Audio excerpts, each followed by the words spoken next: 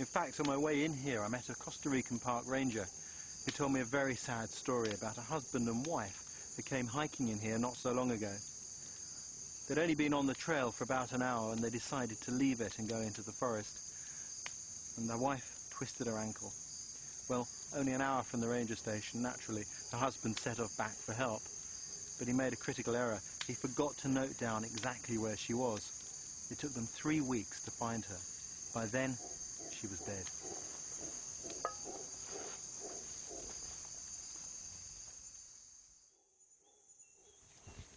It's about 6 o'clock in the morning and the sun is already hot enough to start making me sweat.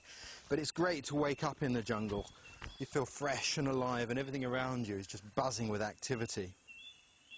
It's also good to use a camp like this because it's very easy to put up and to strike.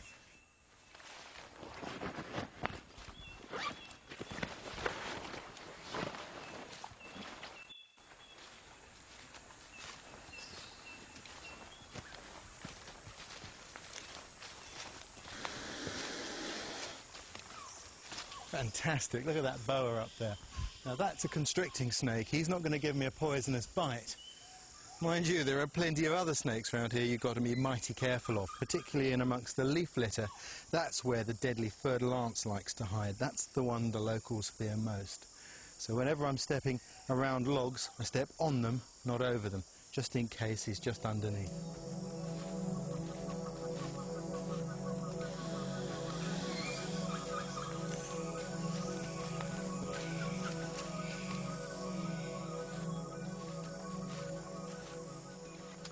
Well, here we are, base camp. Took me a bit longer to get here than I expected. Haha, my chance to get my own back. There's the crew. Look at them, sweethearts. Here are the box nets that they'll be sleeping in. And as you can see, they like to travel really light. Let's have a look over here. This is the living area to the camp. Oh yes, as I guessed, they're playing backgammon while I've been slogging through the rainforest. Lovely. Now here's a top tip for the rainforest. If you're going to go into the jungle, go with a doctor. This is Dr. John Walden. He's a specialist in tropical medicine with over 30 years of experience in the Amazon basin. Hi, John. Hi, Ray. How about a beer? Sounds perfect. Trust the doctor to come to the rescue. There you go. Great. We all ready? Yeah. Good. When many people think of the tropics, they think of tropical diseases. And they conjure up thoughts of the classic, the obligatory photo of a fellow whose scrotum was so big he had to carry it around in a wheelbarrow. And if not that, then something horribly disfiguring, something mutilating, such as yaws, gangosa. Then there are things out there that can get you, such as the much maligned kanjiru. This is a little matchstick-sized catfish. Has the nasty habit of swimming up in your urethra when you urinate underwater. You know, if you live long enough and travel far enough, about everything your mother ever told you comes true, you know. If you have the misfortune of having this actually enter your urethra, it's definitely not a good thing to have. Surgery most likely would be required. The way you keep from having this problem is, one, don't urinate under the water, and two, wear a tight bathing suit. You have a number of really aggressive spiders in the American tropics, such as the banana spider. That's actually my foot and the spider that bit me. I did a very foolish thing, and I didn't shake out my boots. And I stuck my foot in, and that's what was waiting for me. And the most exquisite pain I've ever had in my life. I've actually passed 2 kidney stones in my life.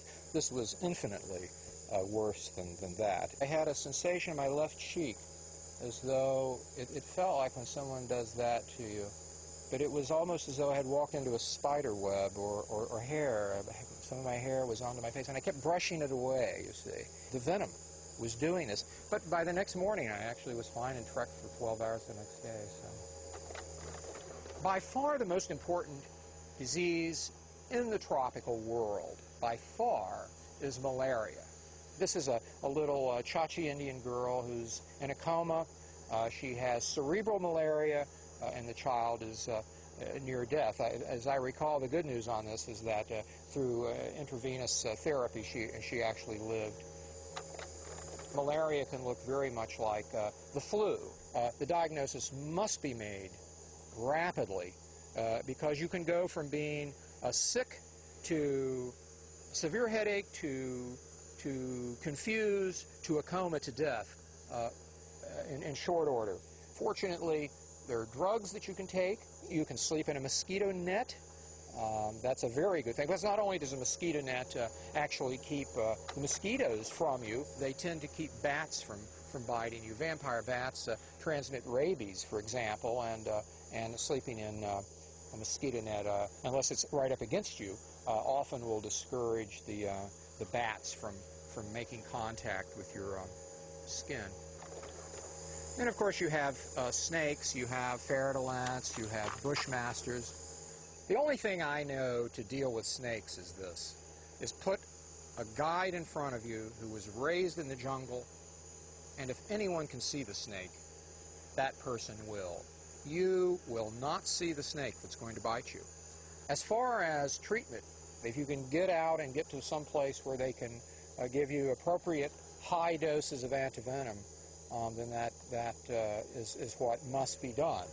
Well, we've seen a number of health problems that really, if you were the sort of person that wanted to dwell on these, you know, it could sort of ruin your day. So there we go. Yes. Well, with all this base camp equipment, we could quite happily live in the jungle for months. But imagine a nightmare scenario of losing a rucksack, perhaps while crossing a stream, a situation that happens just too frequently. How could I cope with only the things I had about my person?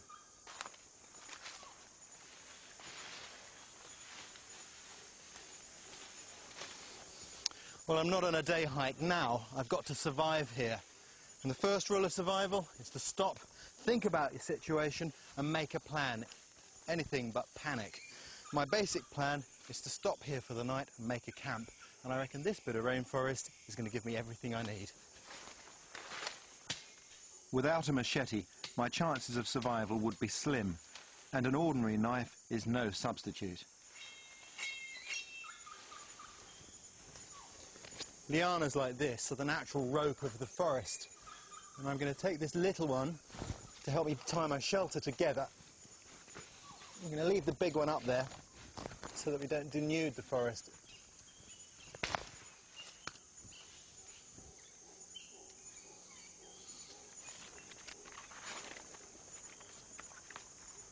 The shelter I'm building works just like my tarp and hammock, with the bed to keep me off of the ground away from the creepy crawlies, and a big roof to keep the rain off. And I'm making that with this simple lattice work of poles and cross members made from lianas. These are fantastic materials, but they're so flexible I've been able to use ordinary conventional knots, starting with a timber hitch and finishing here with a round turn and 2 half hitches.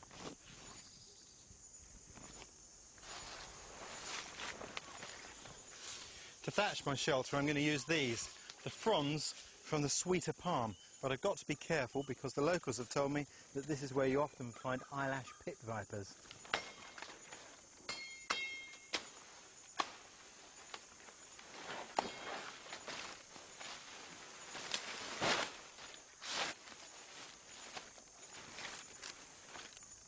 The reason I put the 2 layers of liana on is so that I can lock these palm fronds in place with their stem like that.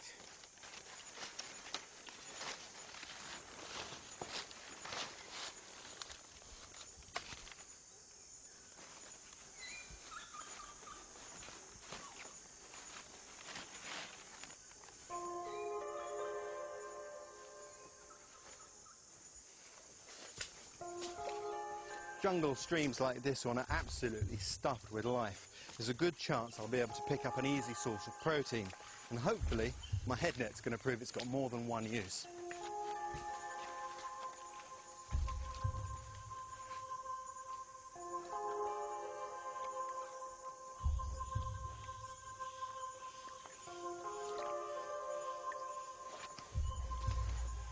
go, that's the sort of thing I'm after, freshwater crayfish and freshwater shrimp.